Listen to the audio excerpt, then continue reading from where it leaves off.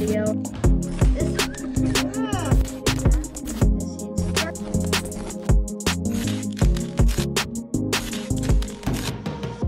Hey guys, it's DHG here making another video, and I hope you had a Merry Christmas. And I'm gonna show what some things I got for Christmas. And for Christmas, I got this really cool Jurassic Park hat. And I think it's pretty interesting because we're not gonna be looking at any Jurassic World things. We're gonna be looking at the almost 30-year-old toys. The OG vintage Jurassic Park toys. Made in 1993, and two of them, I think, made in 1997. So, let's get into it. It's Jurassic Park. The dinosaurs are loose. Tim Murphy snares a Dimetrodon. So, we have the Dimetrodon. This was one of the first ones, I think, or close to it. And it has a backwards foot.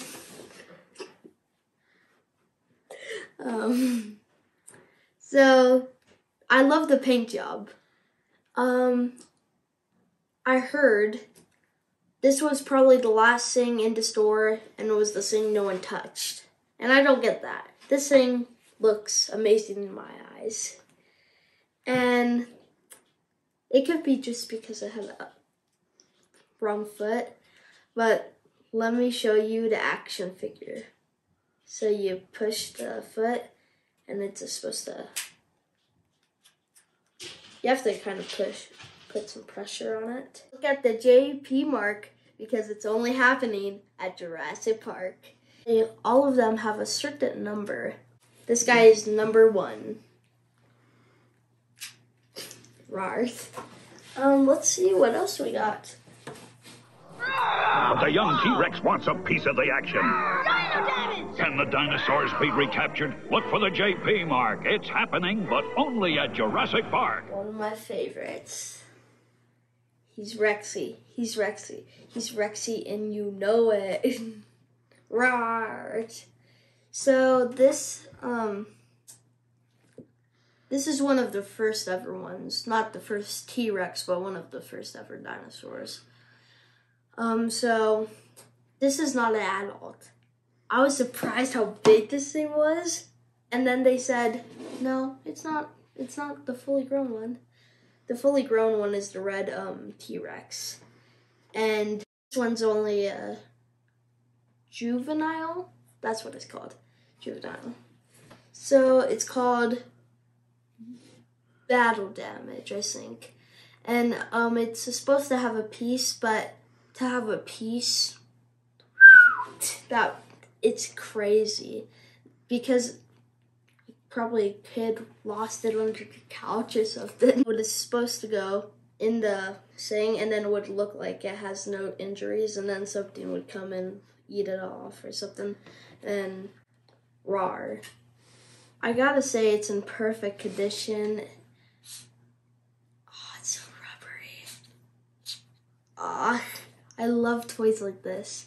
I wish they do it right now, because you can literally just bend it. It's amazing.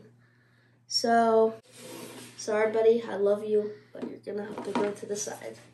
Tracker to save it. Use the snare! He's safe! Each sold separately. It's happening, but only at Jurassic Park. So we're gonna have a raptor. I'm not sure if this is the first raptor or not, but I'm pretty sure it is. And